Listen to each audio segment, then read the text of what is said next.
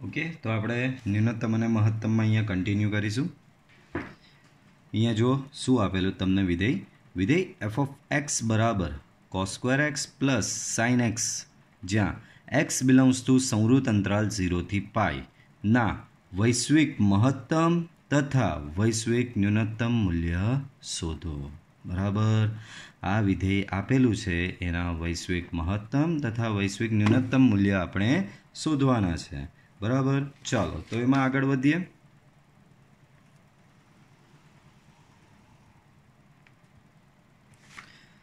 तो अहीं तमने एफ ऑफ एक्स शू आपेलू है, तो एफ ऑफ एक्स तमने अहीं आपेलू है F of x equal to cos square x plus sine x, आवुं कंईक आपेलू है। F of x equal to आपेलू है तमने cos square x plus sine x. बराबर, चलो पहलू स्टेप तो के एफ डैश एक्स एटले कि आनु विकलन तो कॉस स्क्वायर एक्स नु विकलन थशे। पहला तो कॉस स्क्वायर एक्स नु घात आगळ एक घात ओछी, आ उपरनी घात आगळ एक घात ओछी, अने बाजुमां कॉस नु थशे माइनस साइन एक्स, बाजुमां साइन नु थशे कॉस एक्स। चलो बंनेमांथी कॉस एक्स कॉमन काढो, तो कॉस एक्स जो कॉमन काढवामां आवे तो अहींया थशे 1 - 2 साइन एक्स। शू थशे बाळको 1 - 2 साइन एक्स। आगळ वधीए तो निर्णायक बिंदुओ माटे, सेना माटे? निर्णायक बिंदुओ माटे। बराबर, निर्णायक बिंदुओ माटे शुं करवुं पड़शे? एफ डैश एक्स बराबर 0 लेवुं पड़शे। एनो मतलब cos x into 1 - 2 sin x equal to 0। आना परथी तमने cos x इक्वल टू 0 मळशे अथवा तो 1 - 2 sin x equal to be 0 मळशे। cos x equal to 0 मळशे। बराबर, तो cos x इक्वल टू 0 क्यारे थाय? तो cos x इक्वल टू 0 थशे तमारो x बराबर π/2 आगळ। बराबर, अहींया आने थोड़ुं आम तेम करीए तो तमने sin x बराबर मळशे 1/2। हवे sin x 1/2 क्यारे थाय? तो तमे लोको पहलो ज आंसर मने एवुं आपशो कि सर π/6 आगळ 1/2 थशे, पण अहींया जुओ 0 थी लईने पाई आपेलुं छे। बराबर, 0 थी लईने पाई एटले एमां पहलुं चरण आवे अने बीजुं चरण आवे। 0 थी लईने पाई मां शुं आवे बाळको? पहलुं चरण बी आवे अने बीजुं चरण बी आवे। तो π/6 पहला चरणनो खूणो छे। बाळको बीजा चरणमां बी साइन तो धन ज थाय छे। अहींया sin x बराबर प्लस 1/2 आपेलुं छे, एनो मतलब sin x धन छे। तो एक खूणो π/6 तो आव्यो अने बीजो खूणो शुं आवशे? तो बाळको बीजा चरणनो बी लेवो पड़शे। अहींया 0 थी पाई, तो बीजा चरणनो खूणो थाय पाई माइनस π/6। तो तमने अहींया मळशे π/6 अने 5 π/6। तो आम अहींया शुं मळ्या तमने? निर्णायक बिंदुओ कया मळ्या? x बराबर π/2 π/6 एंड 5 π/6। तो आ थशे तमारा निर्णायक बिंदुओ। हवे दाखलानी रकम जो ध्यानथी ऑब्जर्व करो तो तमारे वैश्विक महत्तम और वैश्विक न्यूनतम ज मूल्य शोधवाना। कशे एवुं नहीं लख्युं कि स्थानीय न्यूनतम और स्थानीय महत्तम शोधो। नेक्स्ट स्टेप याद करो तमे। आना पछीनुं नेक्स्ट स्टेप शुं आवे? अहींया लखीए आपणे स्थानीय न्यूनतम और स्थानीय महत्तम माटे एमां द्वितीय विकलित शोधीए अने बधुं करता होईए छे, पण आपणे एनुं काम ज नथी। आपणे तो वैश्विक न्यूनतम और महत्तमनुं काम छे। तो हवे दाखलो अहींया बहुत सिम्पल, डायरेक्ट हेडिंग मारी देवानुं, वैश्विक न्यूनतम एंड महत्तम माटे। बराबर, तो तमारुं एक निर्णायक बिंदु अहींया शुं आव्युं छे? π/2 आव्युं छे। बराबर, एक π/6 અને એક 5 π/6। तो पहला शोधो f ऑफ π/2। f ऑफ π/2 शोधीए तो cos square π/2 plus sign π/2। cos square π/2 0 थशे, साइन π/2 1 थशे। तो तमारो आंसर आवशे अहींया 1। देन f ऑफ π/6 शोधो तो अहींया थशे cos square π/6 plus sign π/6। cos square π/6, cos π/6 ની વેલ્યુ શું થાય? તો કે cos π/6 ની વેલ્યુ થશે √3/2। √3/2 નો વર્ગ તો અહીંયા થશે 3/4। sin π/6 તો બધાને ખબર, એ તો 1/2 થશે। બરાબર, અહીંયા લસા આપો તો એ થશે 5/4।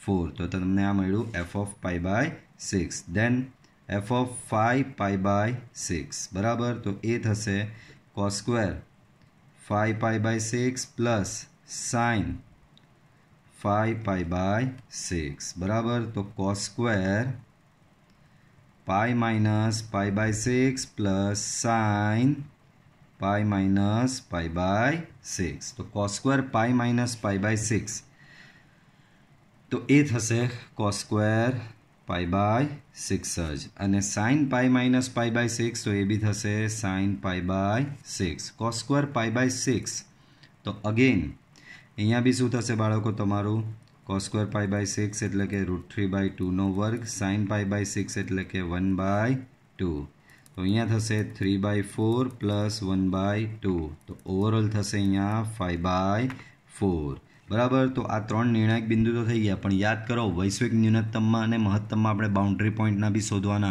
तो बाउंड्री पॉइंट छे 0 अने पाई तो हवे शोधवा जईशुं f(0) आमां मूको तो cos square 0 plus sin 0 cos square 0 थशे 1 ने sin 0 थशे 0 बराबर। तो ओवरऑल तमने अहींया 1 मळ्युं।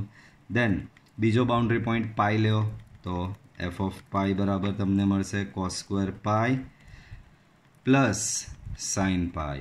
बोलो cos पाई नी वेल्यू थशे -1 નો વર્ગ ने sin पाई थशे 0 तो ओवरऑल आवशे अहींया 1। हवे तमने याद होय तो स्टेप आम वैश्विक महत्तम मूल्य बराबर मैक्सिमम ऑफ ऑल दिस कया तो के f(π/2) f(π/6) f(5π/6) f(0) f(π) बराबर।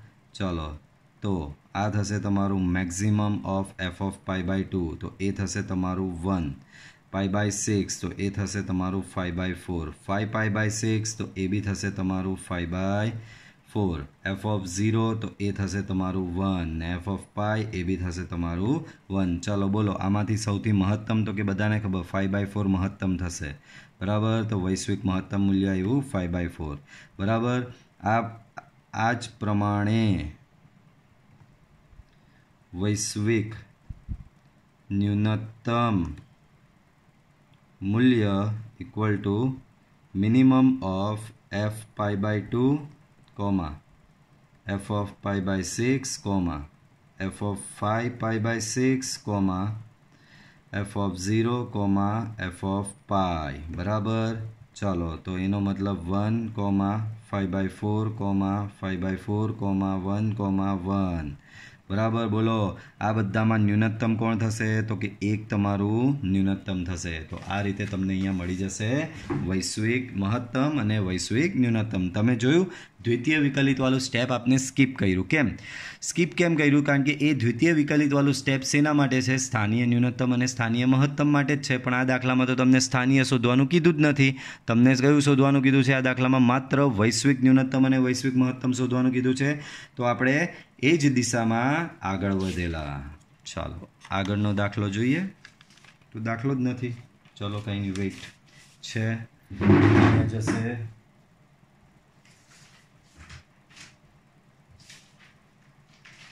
तो आगळनो दाखलो ध्यान आपो।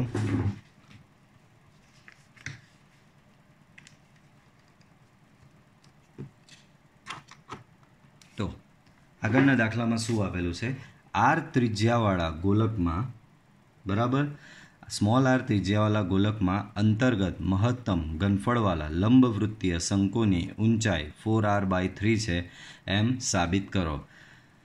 पहला तो अहींया ऑब्जेक्ट ओळखो कि कयो ऑब्जेक्ट क्या है तो कि भाई गोलकनी अंदर है तमारो लंबवृत्तीय शंकु बराबर। तमने ऑब्जेक्ट शुं आपेलो छे बाळको अहींया गोलकनी अंदर आपेलो छे तमारो लंबवृत्तीय शंकु। तो डायग्राम बनावीए।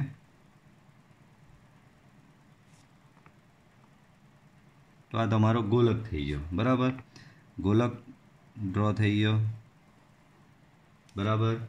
गोलकनी अंदर शुं ड्रॉ करवो पड़शे तमारे लंबवृत्तीय શંકુ. તો આ ગોલકની અંદર આવી ગયો તમારો લંબવૃત્તીય શંકુ. બરાબર, આ તમારો થઈ જશે અહીંયા લંબવૃત્તીય શંકુ. બરાબર, ચાલો હવે અહીંયા શું વાત કરી છે કે ભાઈ ગોલકની ત્રિજ્યા આર છે.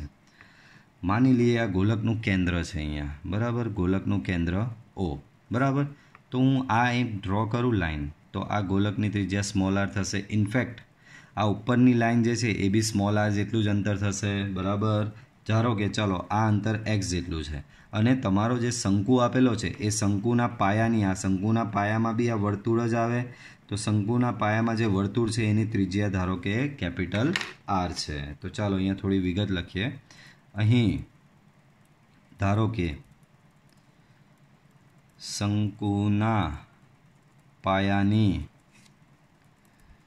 ત્રિજ્યા ઇક્વલ ટુ કેપિટલ આર. બરાબર, પણ આકૃતિ પરથી બીજું તમને શું જાણવા મળ્યું? આકૃતિ પરથી શંકુની ઊંચાઈ h બરાબર થશે આર પ્લસ એક્સ. બરાબર, શંકુની ઊંચાઈ શું થશે? આર પ્લસ એક્સ થશે. બરાબર, ચાલો તો આર ત્રિજ્યાવાળા ગોલકમાં અંતર્ગત મહત્તમ ઘનફળવાળા લંબવૃત્તીય શંકુની ઊંચાઈ આ છે એમ સાબિત કરવાનું છે. તો ચાલો આગળ વધીએ દાખલામાં. તો ન્યૂનતમ મહત્તમ બળ આપણે તો જોવાનો. બરાબર, આ ત્રિજ્યાવાળા ગોલકમાં અંતર્ગત મહત્તમ ઘનફળવાળો શંકુ, એટલે કે શંકુનું ઘનફળ અહીંયા મહત્તમ કીધેલું છે બાળકો. તમને કોનું ઘનફળ મહત્તમ કીધું છે? શંકુનું.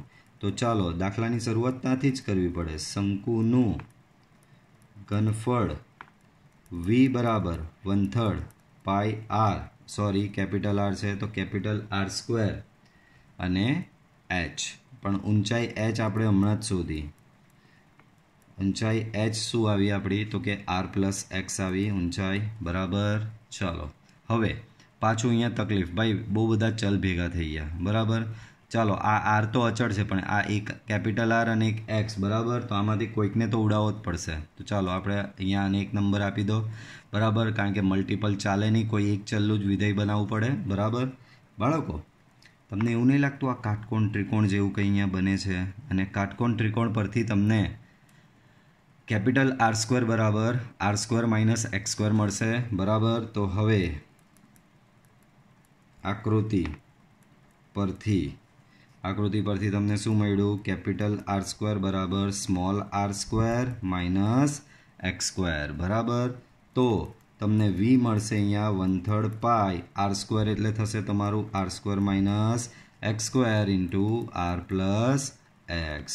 સો 1/3 પાઈ આનું વિભાજન કરો અહીંયા તો આર માઇનસ એક્સ અને આર પ્લસ એક્સ થશે. આર પ્લસ એક્સ થશે. સો 1/3 પાઈ R minus x R plus એક્સનો square. Okay, તો અહીંયા તમે જોઈ શકો છો હવે એક એક્સના સ્વરૂપમાં આખું તમારું કંઈક સમીકરણ બની ગયું. બરાબર, એક્સના સ્વરૂપમાં સમીકરણ બની ગયું એટલે કે તમારો અહીંયા શું બની ગયો? આ તમારો એફ ઓફ એક્સ બની ગયો 1/3 પાઈ R minus x R plus x whole square. ચાલો હવે દાખલો અહીંયાથી આગળ વધારીએ આપણે. તો પહેલું સ્ટેપ એફ ડેશ એક્સ બરાબર એના બરાબર 1/3 પાઈ.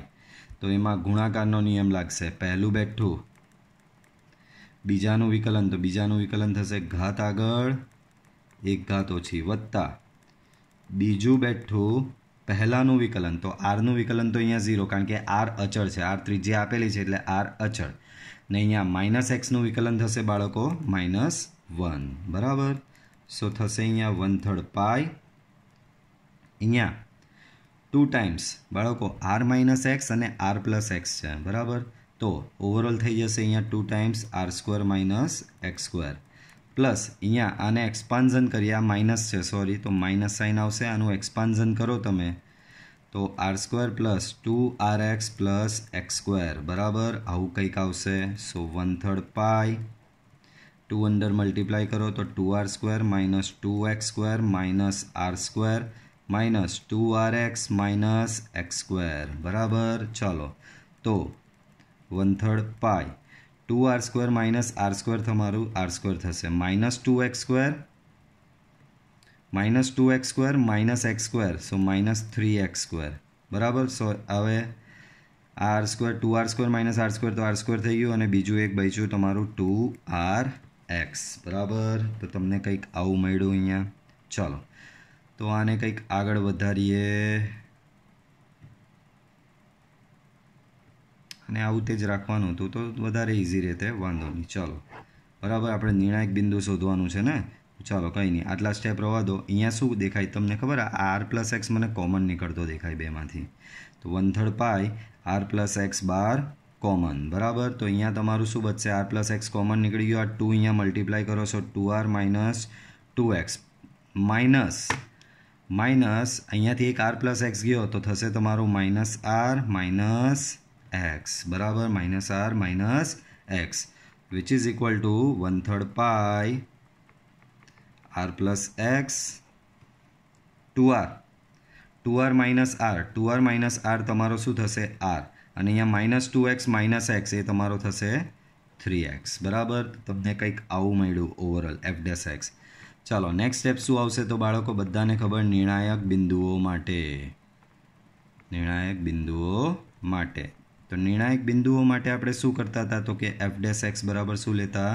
0 લેતા. એના પરથી તમને શું, એટલે કે 1/3 પાઈ r+x r - 3x બરાબર 0. 1/3 પાઈ તો ગયો, સો તમને r+x r - 3x = 0 મળે. તો આના પરથી તમને r+x બરાબર 0 મળે, और આના પરથી તમને r - 3x બરાબર 0 મળે. તો તમને x ની કિંમત એક મળી -r, અને x ની કિંમત અહીંયા બીજી મળશે r/3. પણ x ની કિંમત -r શક્ય નથી. કેમ? આ x ઊંચાઈ છે, ઊંચાઈ કોઈ દાડો ઋણ હોય ન હોય, બરાબર. તો જે શક્ય નથી. આમ ફાઇનલી તમને x બરાબર શું મળ્યું? તમને r/3 મળ્યું. હવે શું કરવાનું છે? લંબવૃત્તીય શંકુની ઊંચાઈ 4r/3 છે, સાબિત કરો. ભાઈ લંબવૃત્તીય શંકુની ઊંચાઈ h બરાબર r+x છે ને.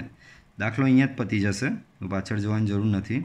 તો આમ શંકુની, હજી મહત્તમ ઘનફળ બી બતાવવાનું છે, વાંધો નહીં. ચાલો મહત્તમ ઘનફળ બતાવવાનું છે, આયરો મહત્તમ ઘનફળવાળા. ચાલો તો એના માટે ચાલો મહત્તમ ઘનફળનું હેડિંગ આપવું પડશે આપણે આગળ. તો ચાલો હેડિંગ આપો, મહત્તમ ઘનફળ માટે. ચાલો તો મહત્તમ ઘનફળ માટે આપણે યાદ કરીશું f'(x) ને, બરાબર. તો f'(x) બરાબર શું થશે? f'(x) તો f'(x) તમારો આ રહ્યો 1/3 પાઈ r+x r - 3x, બરાબર. f'(x) શું થશે? 1/3 પાઈ r+x r - 3x. આ તમારો શું થયો બાળકો? f'(x) થયો. આના પરથી શું શોધવાનું? f'(x). તો 1/3 પાઈ તો એમનો એમ જ, અહીંયા ગુણાકારનો નિયમ લાગશે. ગુણાકારનો નિયમ શું કહે? પહેલું બેઠું બીજાનું વિકલન, તો આ બીજાનું વિકલન અહીંયા શું થશે? -3 વત્તા બીજું બેઠું એટલે કે r - 3x બેઠો, પહેલાનું વિકલન અહીંયા rનું વિકલન 0 અને xનું વિકલન થશે અહીંયા 1, બરાબર. સો 1/3 પાઈ બરાબર આ -3 મલ્ટીપ્લાય કરો, સો -3r - 3x plus r - 3x, બરાબર. કંઈક આવું મળે છે. ચાલો આને આગળ વધારીએ. તો આને આગળ વધારીએ તો તમને ઓવરઓલ શું મળ્યું એ ચેક કરીએ. તો ઓવરઓલ અહીંયા મળશે -3r પ્લસ r, તો એ થશે -2r, -3x - 3x એ થશે -6x, બરાબર. એ શું થશે બાળકો? -6x. તો આ તમને મળ્યું f'(x). ચાલો અંદર હેડિંગ મારો. નિર્ણાયક બિંદુ તમે શું લાવેલા છો? તો કે x બરાબર r/3 લાવેલા છો. તો x બરાબર r/3 માટે તો f'(r/3) બરાબર 1/3 પાઈ -2r -6 × r/3. સો 1/3 પાઈ -2r -2r, સો એ થશે -4 પાઈ r/3 which is less than 0. આમ શંકુનું ઘનફળ કેવું થશે? મહત્તમ થશે. શંકુનું ઘનફળ કેવું થશે? મહત્તમ થશે. હવે શંકુની ઊંચાઈ બી સાબિત કરવાની કીધી છે, તો નેક્સ્ટ હેડિંગ મારું શંકુની ઊંચાઈ માટે. તો બાળકો શંકુની ઊંચાઈ આગળ આપણે ધારેલી હતી, આ રહી, પાછી યાદ અપાવું તમને. શંકુની ઊંચાઈ હતી h equal to r plus x, બરાબર. શંકુની ઊંચાઈ હતી તમારી h equal to r plus x, બરાબર. સો r પ્લસ એક્સ, તો એ થશે તમારી r પ્લસ r બાય 3, તો એ થશે તમારી 4r/3, અને એ જ તમારે સાબિત કરવાનું હતું. આમ શંકુની 4r/3 ઊંચાઈ માટે શંકુનું, હજી વ્યવસ્થિત લખો, ગોલકમાં અંતર્ગત શંકુનું ઘનફળ મહત્તમ થશે. ઓકે, ચાલો એના પછીનો જોઈએ. એવી જ ટાઈપનો છે, ધ્યાનથી રકમ જુઓ. રકમ જો તમે ઓબ્ઝર્વ કરશો એના પછીના દાખલાની, તો તમને જાણવા મળશે કે એવું જ ટાઈપનું છે, પણ આ ફેરી લાસ્ટ ટાઈમના દાખલો જે હતો એમાં શું હતું? તમારું ગોલકની અંદર શંકુ હતો. હવે આ ફેરી ધ્યાનથી વાંચો કે ગોલકની અંદર શું છે. તો ધ્યાનથી જો ઓબ્ઝર્વ કરીએ તો r ત્રિજ્યાવાળા ગોલકમાં અંતર્ગત મહત્તમ ઘનફળવાળા નળાકાર. તો આ ફેરી ઓબ્જેક્ટ તમારા ખાલી અલગ આવી ગયા કે ભાઈ ગોલક છે, બરાબર, અને ગોલકમાં શું આપેલું છે? નળાકાર આપેલું છે, બરાબર. ગોલકમાં તમને નળાકાર આપેલો છે, બરાબર. અને શું કીધું છે કે નળાકારની ઊંચાઈ 2r/√3 છે તેમ સાબિત કરો તથા આ નળાકારનું મહત્તમ ઘનફળ શોધો, બરાબર. નળાકારનું મહત્તમ ઘનફળ શોધવાની બી વાત કરી છે.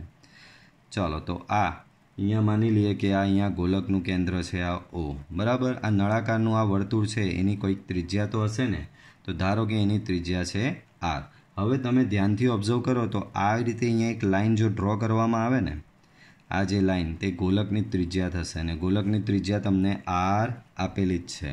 અને આ જે થશે, આ આખી અક્ષ મેં દોરી તે અહીંયાથી લઈને અહીંયા, એ તમારી થશે બાળકો, આટલી જે થશે એ તમારી થશે શંકુ નળાકારની ઊંચાઈ, બરાબર. તો આટલી ઊંચાઈ h હોય તો આટલી ઊંચાઈ અહીંયા જે છે તે h/2 થશે કે નહીં? આખી ઊંચાઈ h છે, તો અડધી ઊંચાઈ કેટલી થશે કેન્દ્ર સુધીની? h/2 થશે, બરાબર. ચાલો, તો મહત્તમ નળાકારનું ઘનફળ મહત્તમ કરવાનું છે, તો આપણે દાખલાની શરૂઆત બી ત્યાંથી જ કરવી પડશે.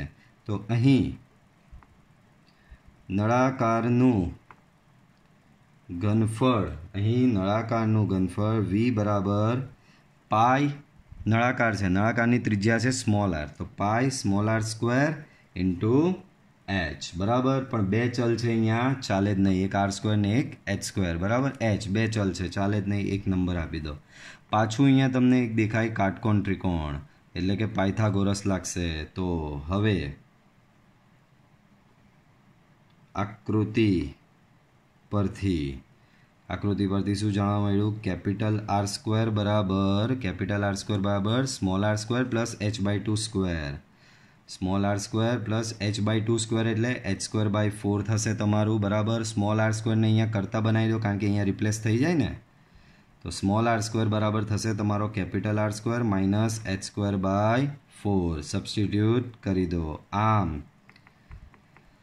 v બરાબર પાઈ r²h, that means pi r² શું છે તમારો અહીંયા? તો કે r² minus h²/4 into h, બરાબર. આવું કંઈક છે. ચાલો, તો તમને કંઈક આવું મળે, અંદર ગુણાકાર આપી દઈએ. ચાલો, તો ધારો કે એનો ગુણાકાર આપી દઉં તો તમને અહીંયા શું મળશે? પાઈ capital r²h minus pi h, આ h અહીંયા ગુણાય તો h³ થશે /4, બરાબર. તો આ તમારું થઈ ગયું v. હવે ટોટલ સમીકરણ તમારું અહીંયા hમાં થઈ ગયું, એનો મતલબ અહીંયા તમારું વિધેય બની ગયું. ન્યૂનતમ મહત્તમ દાખલામાં તમારું મેઇન કામ આ જ કે વિધેય બની જવું જોઈએ, બરાબર. તો ચાલો, વિધેય અહીંયા બની ગયું f(h) f' h, बराबर। आनु h ની સાપેક્ષે વિકલન तो आ पाई आर स्क्वेर तो अचर h નું h ની સાપેક્ષે વિકલન 1 થશે तो અહીંયા થશે પાઈ આર સ્ક્વેર। અહીંયા h ક્યુબ નું વિકલન થશે 3h સ્ક્વેર બરાબર। तो 3 પાઈ h સ્ક્વેર બાય 4 શું થશે બાળકો? અહીંયા 3 પાઈ h સ્ક્વેર બાય 4 બરાબર। ચાલો આગળ વધીએ તો તમને કંઈક f ડેશ x કંઈક આવો મળ્યો બરાબર।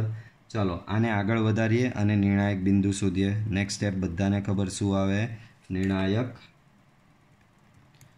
બિંદુઓ માટે। તો નિર્ણાયક બિંદુઓ માટે આપણે શું કરતા હોઈએ? એફ ડેશ એચ બરાબર 0 લેતા હોઈએ। નિર્ણાયક બિંદુઓ માટે આપણે શું કરીએ બાળકો? એફ ડેશ એચ બરાબર 0 લઈએ। તો એફ ડેશ એચ બરાબર 0 લેશો તો તમને અહીંયા મળશે પાઈ R square minus 3 pi H square equal to 3 pi H square bye 4 equal to 0। चलो तो अहींया तमने मळशे 3 पाई H square bye 4 equal to मळशे तमने पाई आर स्क्वेर। चलो पाई पाई केन्सल थशे अने अहींया शुं थशे बाळको? 3h square bye 4 equal to capital R square थशे। सो एच स्क्वेर थशे तमारुं 4r स्क्वेर बाय 3 तो एना परथी h तमने मळशे 2 h शुं मळशे? 2r bye √3। तो आ तमारुं थई गयुं निर्णायक बिंदु। हवे तमारे घनफळने महत्तम बी बनाववानुं ने नळाकारनी ऊंचाई बी शोधवानी। तो ऊंचाई तो एक रीते आवी गई आ रही बराबर। ऊंचाई तमारी कंईक आवी गई छे h बराबर 2r बाय √3 बराबर। जे आपेली छे आवी गई। हवे खाली एनुं घनफळ महत्तम बताववानुं छे। तो हेडिंग तमे लगावशो महत्तम घनफळ माटे। तो महत्तम घनफळ माटे अहींया शुं करवुं पड़शे? एफ डेश एच अहींया थशे पाई R square. F dash H ने याद करो तो एफ डेश एच तमने आपेलो छे पाई आर स्क्वेर माइनस 3 पाई एच स्क्वेर बाय 4 बराबर। तो आना परथी एफ डबल डैश एच बराबर थशे आनुं विकलन 0 अहींया थशे 3 पाई 2h बाय 4 बराबर। अहींया थशे माइनस 6 पाई h बाय 4 बे केन्सल थशे तो 3 पाई h बाय 4। हवे आमां मूकी दो h नी किंमत तमारी f डबल डैश h नी किंमत तमे लावेला 2r बाय √3 तो ए मूकशो अहींया तो कई फेर नहीं पड़शे 3 पाई इंटू 2r बाय √3 छेदमां 4 तो छे तो 4√3 थशे। एनो मतलब अहींया 2 केन्सल थशे तो तमने मळशे -3 पाई r बाय √3 અને માઇનસ છે એટલે લેસ ધેન 0 અને લેસ ધેન 0 એટલે ઘનફળ તમારું કેવું થશે? મહત્તમ થશે। આમ h બરાબર 2r બાય √3 માટે નળાકારનું ઘનફળ કેવું થશે? મહત્તમ થશે બરાબર। નળાકારનું ઘનફળ થશે મહત્તમ। ઓકે तो आ लेक्चर पूरतुं अहींया आपणे स्टॉप करीए। बाकीनुं आपणे आगळनुं जोईशुं नेक्स्ट विडियो लेक्चर में। Till then bye bye.